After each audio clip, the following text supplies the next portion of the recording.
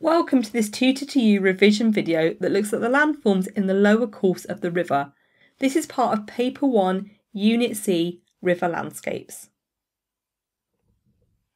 Depositional processes in the lower course of the river lead to the formation of levees and floodplains. Periods of prolonged heavy rainfall cause discharge in a river to rise, meaning that the river level will rise above the banks and flood the surrounding land. Over time, repeated annual flooding will lead to alluvium and sediment being deposited. This forms levees and floodplains.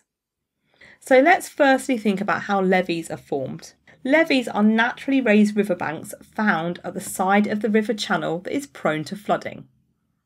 They are formed after a flood deposits sediment on the floodplain close to the river.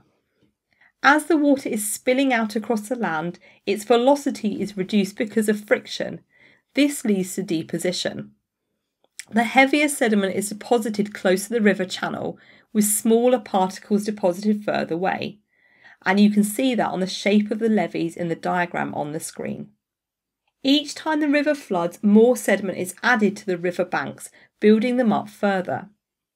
These levees should reduce the likelihood of future flood events, however they don't, because at the same time as the banks being built up by sediment deposits, the riverbed is being raised by a thick layer of sediment, reducing the channel's capacity.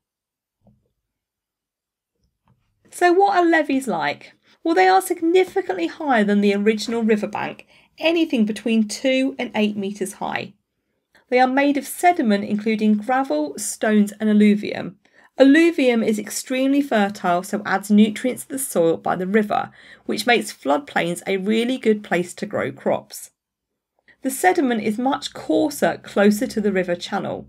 This is because the heaviest material is deposited first. They have a distinctive shape.